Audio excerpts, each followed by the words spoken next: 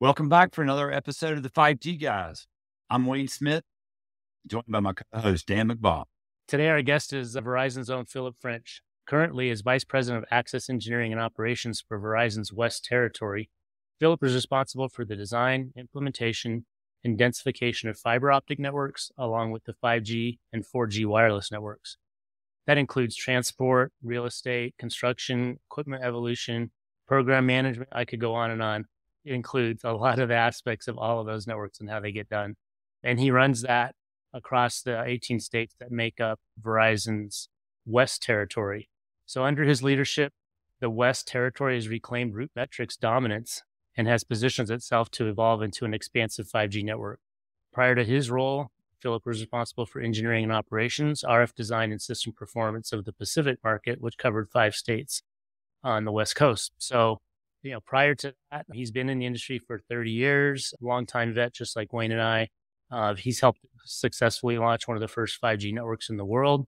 He's built an advanced fiber optic network across the U.S., so quite experienced and a great asset to be a guest on the podcast. So thanks, Phillip, for joining. Great to have you. Thank you. And thank you both for your service. Appreciate both of that. You bet. So let's start out with a little history lesson. Wayne and I like to do that in a lot of our episodes. We've kind of told folks in some episodes in the past about how a divestiture happened with the breakdown of AT&T into the Bell operating companies. We've told about, how early on in cellular, it was kind of a duopoly of just 2 carriers in every market, and it grew from there. Maybe help our listeners understand how Verizon fits into that history and Verizon's history as a cellular operator, wireless company, fiber optic company, you name it. Yeah, no, for sure. And though I am an old guy, I'm not old enough to be around with the divestiture. I was still in school at that time. But in 2000, our leadership had a vision of bringing 4 of those companies back together, right? So GTE, AirTouch, Bell South, and Bell Atlantic. And so the plan was to build this kind of nationwide carrier who would have both the position of capital and spectrum to build this incredible network. So each of them had strong networks.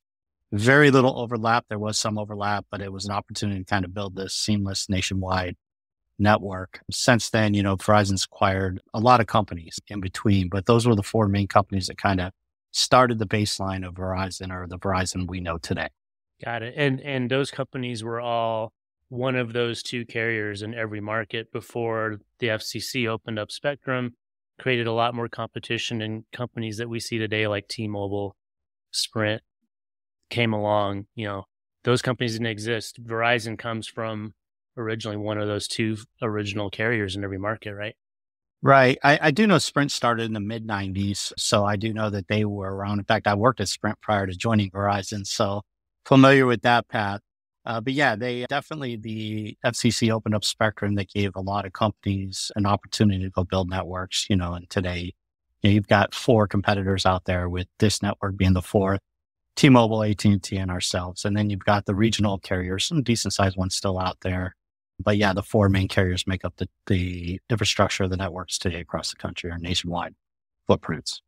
Yeah. And I think for our listeners to understand the impact of that for Verizon is it really gave, you guys had a 15-year head start on building your network over the later entrants that came in the mid 90s, right? Maybe almost 20-year head start. So, when you look at rural parts of the United States where, certain carriers have a better footprint than others, a lot of it goes back to that history, I'm assuming. Yeah, I would say us and AT&T, specifically had probably the bigger head start. But, so much has happened. We've rebuilt these networks so many times over that most of that infrastructure that existed 25 years ago, though we still use some of it, we've invested so much capital in infrastructure today. I'm not sure what advantage that is today. 10 years ago, it was probably an advantage. Today, at least 3 of the 4 carriers, Dish is still out there building right now, but the other 3 carriers have a pretty extensive network. But no doubt, earlier in the evolution of, what is today 4G wireless networks and 3G network before it, Verizon, AT&T definitely had a head start. Great. Well, I appreciate that history. I think it's great for our listeners to hear. So jumping ahead today, then, give us a little bit of background on your perspective on, where we stand in the world of 5G from the perspective of Verizon, and, how things are looking today. What's kind of the emphasis today on continued efforts in that space?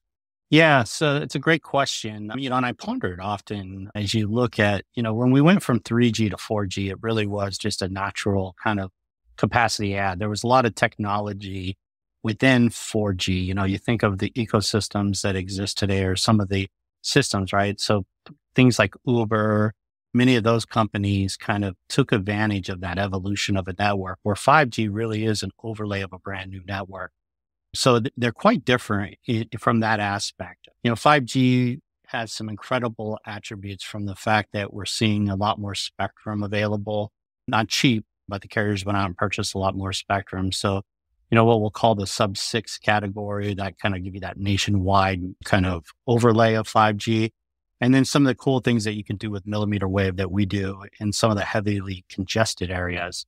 But yeah, so we're plowing along, putting in, what I'll call 5G from a national perspective. And then we'll start to take advantage of a lot of the technology advancements. One of the things that I think in this ecosystem will bring is more opportunity for product evolution around the latency. So you'll start to see a lot of latency benefits. We're probably pretty early in that evolution, but we're definitely focused not only on building this network, but making sure we have the right latency. You'll start to see terms like mobile edge compute, which allow us to take a lot of that compute towards the edge, allowing a whole new ecosystem of stuff that's still to come. Some of it we'll start to see pretty early, like in gaming, medical spaces. Some of it we haven't even thought about just yet. But ultimately, look, we're busy. Not only are we upgrading the RAN or the radio access network, but we're also super busy trying to build the right core networks from the fiber perspective. Transport is key with all this big bandwidth. I always tell people it's like this big open highway, but you got to have all the infrastructure in place to really take advantage of that. So we're busy upgrading the transport networks. We're super focused there. We feel like that's an advantage for Verizon. With our ability, in franchise, out of franchise fiber build covers a big chunk of at least the dense metropolitan areas across the whole country.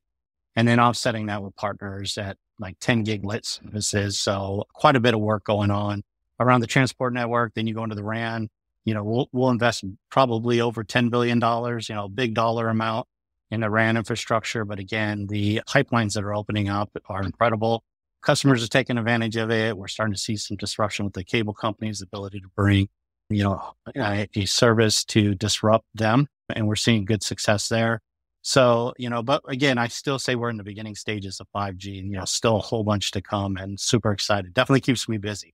Hey, real quick, a quick word of thanks to today's sponsor, Vertex Innovations. For over 17 years, Vertex has been building the nation's wireless and broadband networks. Providing project management, network engineering, and construction oversight are just some of the ways Vertex helps their clients.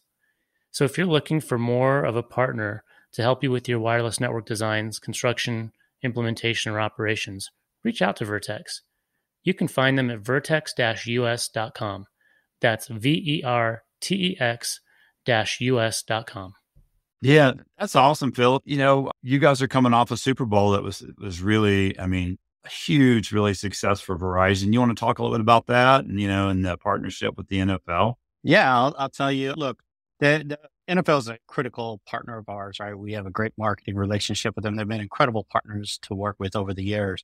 But with that partnership comes an incredible expectation to deliver absolute stunning experience. And, this will be my third Super Bowl coming up in Vegas in a row that I'll lead. And I'll tell you, each one of them, I get nervous on the next one. How am I going to better the last one? The last one was pretty ridiculous. We did over 50 terabytes of data between, the pre-festivities and the parking lot and the game itself. That's just on our network. So it's incredible the amount of data. 50 terabytes is just ridiculous. That's a ridiculous amount of data that was put through the network. Really possible because of our millimeter wave spectrum that we put in there. In fact, we'll be down for the draft and we're going to do some cool things with technology. So by the time this airs, it'll be out publicly. So I'll tell you guys about it right now. But we're actually going to go today on our millimeter wave network. We go to what's called a 4-to-1 channel. So you get 4 times of the capacity on the download, 1 times that capacity on the upload. So generally, if you saw a 3 or 4 gig download, you'd see, 3 to 500 up. Well, we're going to flip that. We're going to go to what's really called a 3-to-2 ratio, slightly different because of some of the spectrum that we put in for buffer. But ultimately, we're going to see 2.5 to 3 down and a gigabit up. So that'll be the first time, at least in the US, that we'll be able to publicly state that.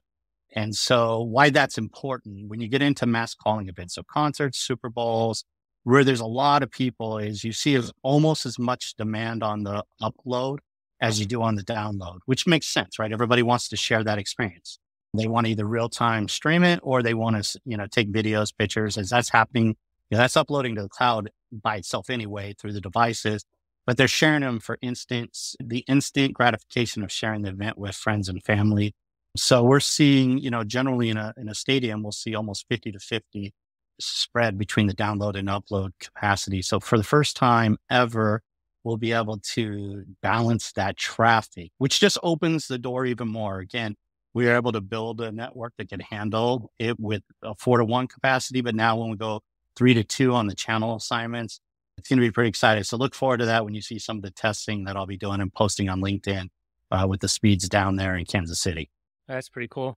Yeah, for sure. I think for our audience, as you're talking about millimeter wave and sub-6, we referred to that for our audience as, low band, mid band, and high band, right? So millimeter wave is really the high band, 30 lanes of traffic on the highway that Maseratis and Ferraris can do their thing on is kind of the analogy we've used for our audience. So that's exciting news to hear. And I think the other thing that I don't want to gloss over is you talking about the efforts you guys have done on your fiber deployments. And, prior episodes, Wayne and I've talked about, I think the episode, Wayne, was called Wireless Needs Wires, right? And helping people understand that you can't do all of this without fiber optic backhaul and front haul on the sites. And I think what you guys have done at Verizon is definitely uniquely positioned. You're not the only ones, but it's a big part of how you guys are uniquely positioned to provide a lot of your own fiber connectivity to your sites versus T-Mobile, for example. I think they sold all of the fiber they had for like a penny or something, and they don't want to be in that business. They're just paying other companies for that. So tell us a little bit about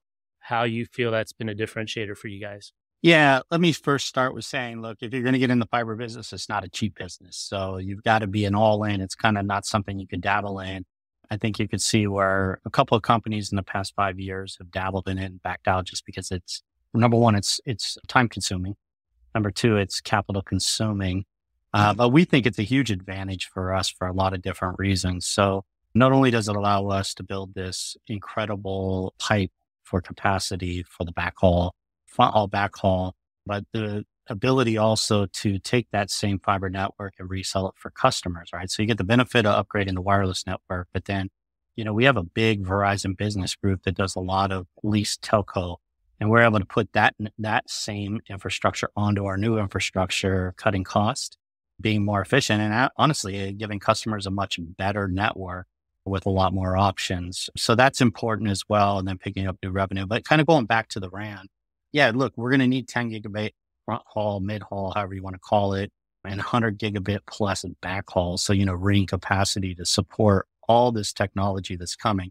And I used to use the phrase that millimeter wave was this open highway, not only for speed, but the incredible capacity, right? So again, I'm not putting millimeter wave in the role, at least not today. I'm going to put it in the dense areas. It's going to give me that capacity layer. And then that's that high band, what you call mid band, and what I'll call sub-6, just because the industry uses the term interchangeably.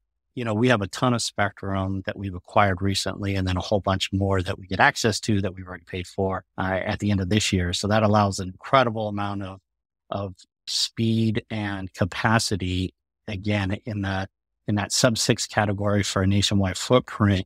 It also allows me to do some pretty cool things with, again, latency and the ability to run different kind of applications than are available in 4G. And then that low band, which again provides a lot more of that, what I'll say, it's less capacity. So what we call sub-1 here, but that low band, again, they're just not very big pipes. So, but it allows us to do a lot more stuff within building and a whole bunch of other things. So again, you kind of put all three together, you start to build these networks, and then you start to see some pretty amazing things. And we're kind of in that phase of now starting to see what's possible. We have a lot more work to do for deployment, but we're all over it. We're super, super excited about what we're seeing from our results. And we know our competition's out there building some pretty robust networks. T-Mobile has in some cases spectrum advantage over us. AT&T's got a history of building really hard. So we take our competition real serious. But I think ultimately the winners here is society, right? The US ecosystem has the ability to create something new in the environment that will bring a lot more commerce and a lot more jobs to the US. So again, I think you put it all together and the real winners are going to be not only Verizon's customers, but just the US population ability to do incredible things in the future. Yeah, that's pretty amazing. And Verizon, I think for the last years, it has been known as the most robust, reliable network.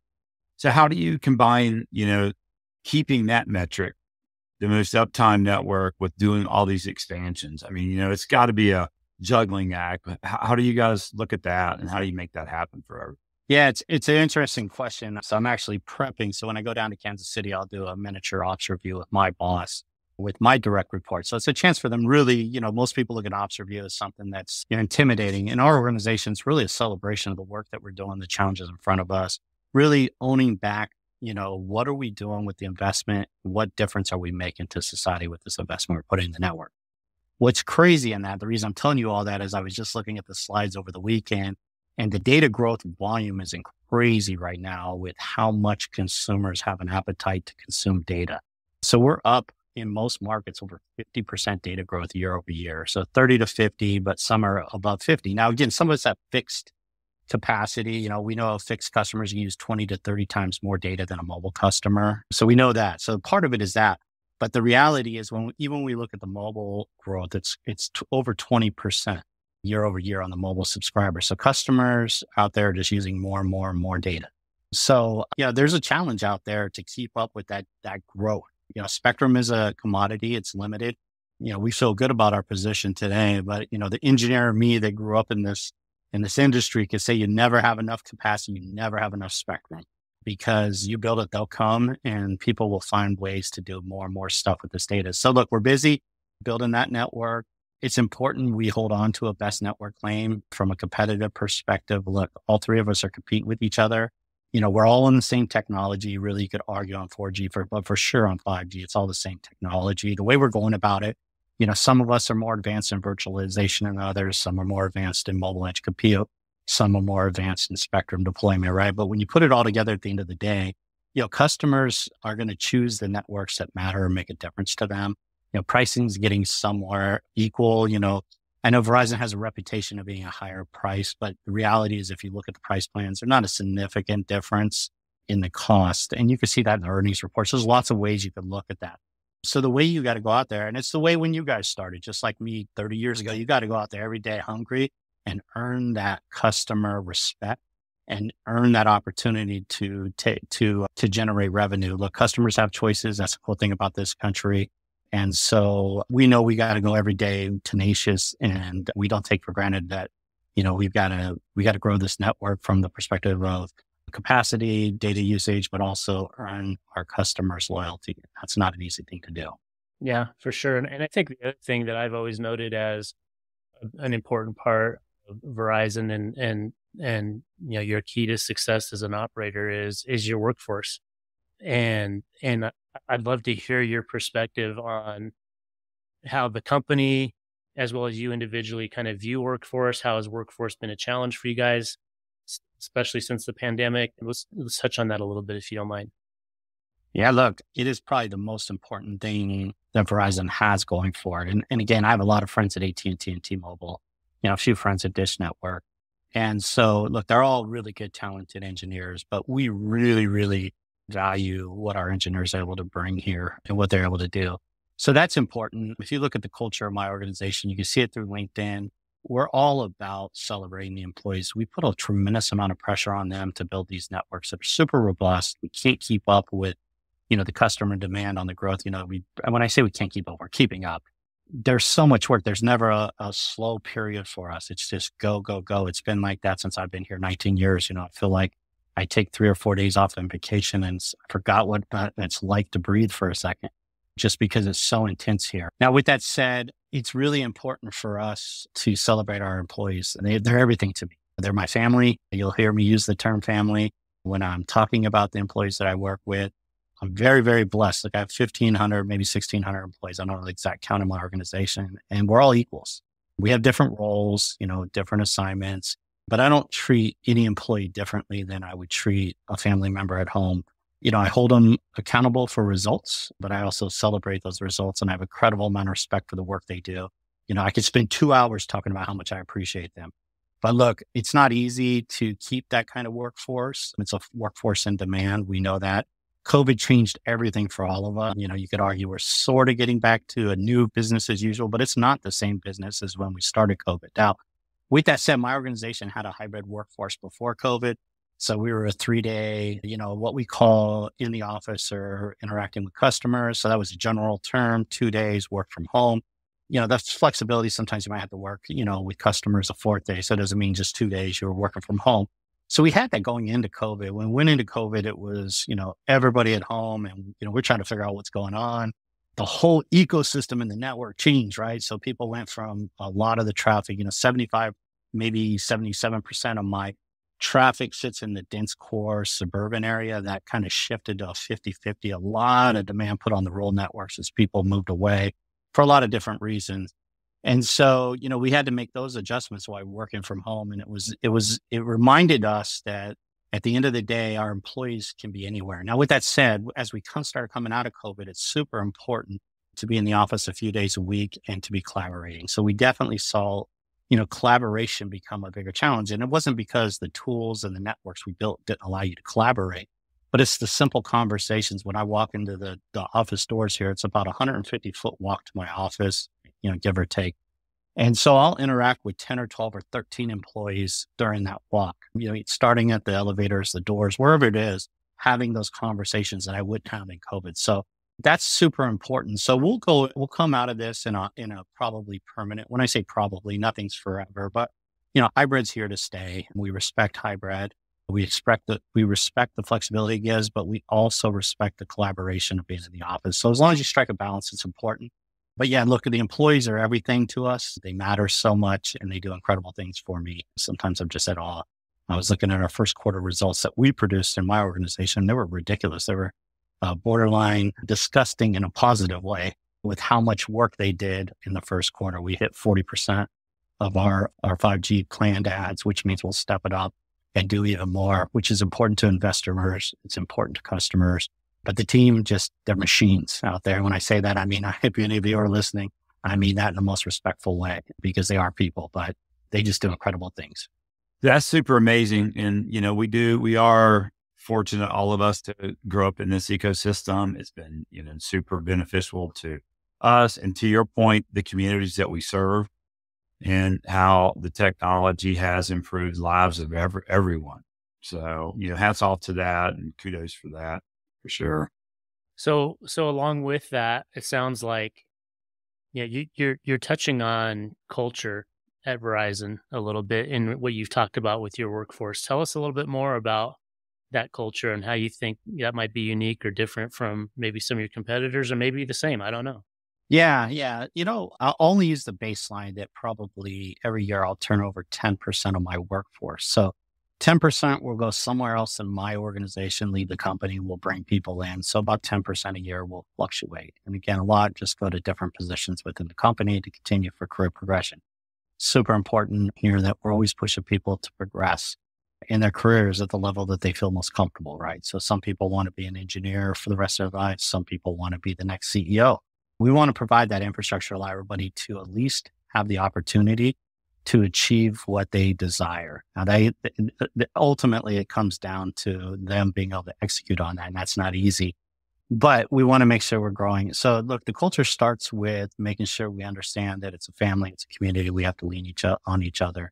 We need to be there when it's the good times. We need to be there when it's the tough times. And no doubt, we saw some tough times with COVID. We lost a couple of employees, and we needed to rally around each other. So that's number one important. Two is, look, we focus on diversity and inclusion, and I really focus on from this perspective. I've been doing that for a long time.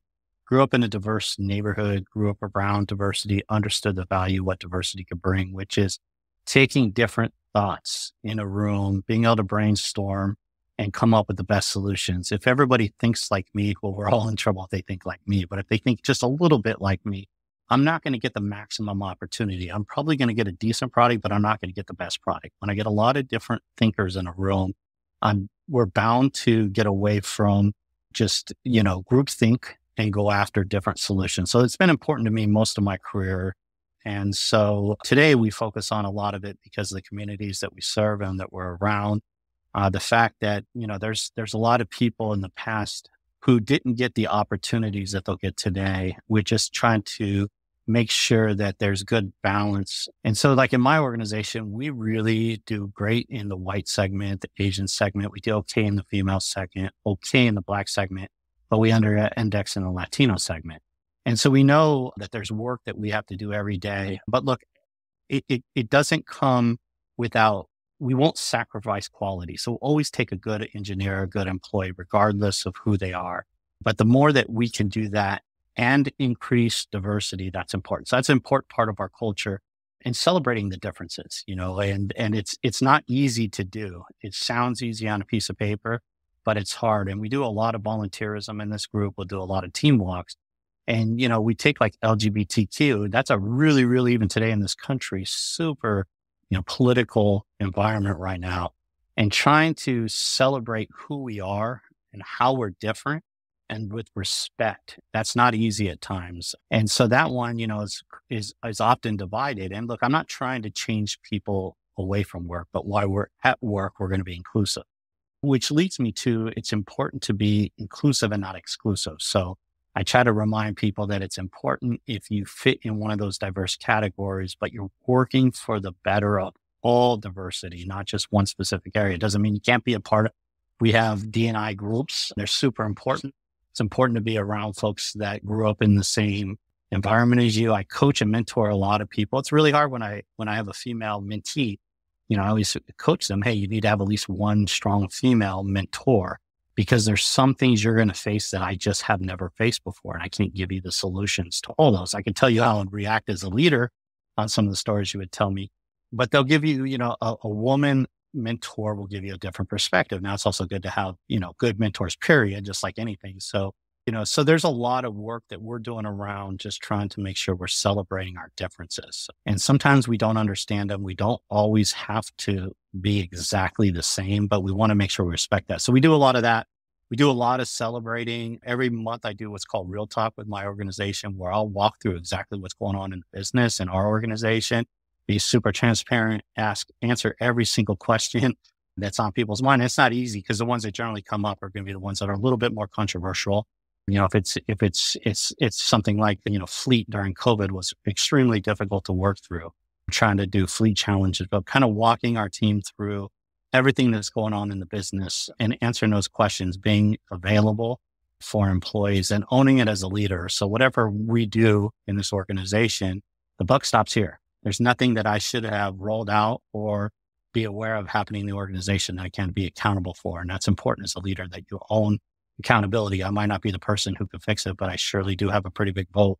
And so even though we're, somewhat equal on the team, my job is to go fight those big political battles within Verizon to bring back the voice of the customer to folks that are maybe away from the customer a little further. So that's important. It's important as an organization that we're making others around us better. We partner a lot with our sales organization, both on the consumer and the business side. And it's not that they need us to be better. They need the network to be better. And they need to understand the network plans. It's super important. We're transparent on that stuff. We share where our challenges are, the things that we're working on. There's no easy button in this industry, as you know. And when you're, investing, $17 billion a year, as we do at Verizon in capital, there's a lot of money, but there's a lot of work to do. And that 17 billion will go fast. And so, part of it is getting back and hearing from them what's most important. What I think might be most important to one customer segment will be completely different than another customer segment. I have to take all that balance and put it together and make sure I'm using the resources that are afforded to me in the most economical, efficient way to return the biggest return to our customers, our shareholders, our employees, and then ultimately myself. So I kind of stack rank it in that order. Well said. That's a great way to interpret diversity and inclusion. And I think we would agree, you need everybody's opinion in order to build something as robust in what you guys have done over the last 20 years. So well done. So Dan, what else we have on the list? We talked about 5G. We talked about workforce. What's left for Well, I mean, we could take his time for another 2 hours if we wanted. We're not the Joe Rogan podcast or whatever where we go for 3 hours around here. So, we know you're busy, Phil, and we really appreciate you taking some time away from your busy schedule for us and our listeners. And, maybe we could dive into some other topics in a second time down the road, maybe have you back on, and love to talk, about maybe some of the killer 5G apps that start coming out and how those might be different, or we'll come up with some fun stuff to talk about on another episode. But we really appreciate your time, and it was really great to get your perspective from Verizon of how you see things working. So thank you so much. Yeah. Hey, look, I want to thank you guys for taking the time to at least let me share a little bit of my story. I could go for 3 or 4 hours. I wouldn't have a problem with that. Though I do have a flight to catch a little bit later, so I don't want to miss that just because the weather's starting to roll in and I got to beat the weather. But look, I'll come back. You let your listeners vote on what they want to hear about. You get a couple good topics. I'll definitely come back and talk about them. Open book. And if you get a chance, please, at least, and this is a shameless plug, but follow me on LinkedIn. You'll see what's going on from kind of what we're doing from a diversity perspective, what we're doing from a celebration, what we're doing from a technology perspective. We try to balance those so you kind of see what the culture's like here, a little bit of a peek into the organization. And we're always looking to make improvements both internally and externally. So with that said, I do appreciate everybody out there listening to this. I do appreciate the folks that every day, invest time and energy into this industry. It's pretty cool to say that as an industry as a whole, we'll touch every single American in some form every day of their life by the technology we provide. It's 120 million people here at Verizon that every day depend on us. And we really do appreciate the opportunity. We're very blessed to be in this industry. It's a cool industry. It's exciting. And I have a feeling when we get together in a year or two and talk about 5G, we'll be like, man, I never saw that coming. So it'll be cool to talk about those things one day. But with that said, thank you guys. Appreciate both of you and have a great day. Yeah. And hey, just so you know, show notes, go down to the show notes. We'll have a link to Philip's profile on LinkedIn so you can follow him. So thanks again. Take care. Till next time. Take care. Thanks for listening to the 5G Guys. For more resources and to connect with Dan and Wayne, check out their website at 5gguys.com. If you enjoyed this episode, be sure to hit that follow button and share this episode with your friends and family.